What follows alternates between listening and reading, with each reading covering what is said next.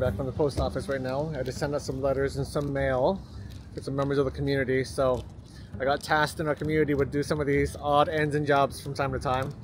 And then I'll fill the other parts of my time doing some admin work, preparation for retreats and things, and spiritual direction. But sometimes I don't only do spiritual direction, I get to meet a friend. So this morning before coming here, I got to meet a friend at a coffee shop.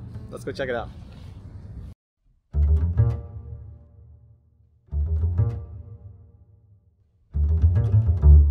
What's the cost of a smile? So I came in here the moment I walked in this door. I've been here one other time, but the moment I walked in here, this place was just so welcoming. It's beautiful. You can see people everywhere, and it's cozy. A lot of people are working. They feel really calm, and I felt really at home here. So I was kind of nervous. I saw the espresso machine and everything, and I really wanted to take some shots with it.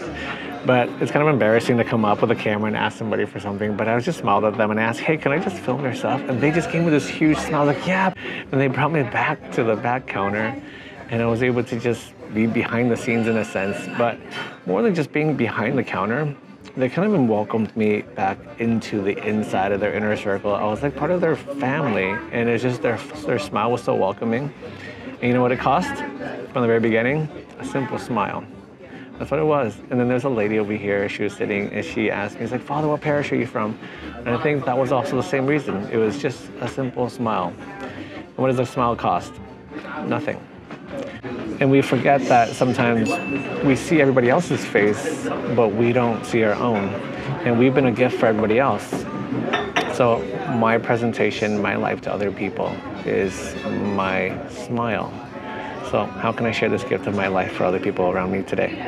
So I hope you enjoy these clips. I thought it was really cool to be able to be behind the scenes and see them make this espresso, even though I actually haven't had mine today yet.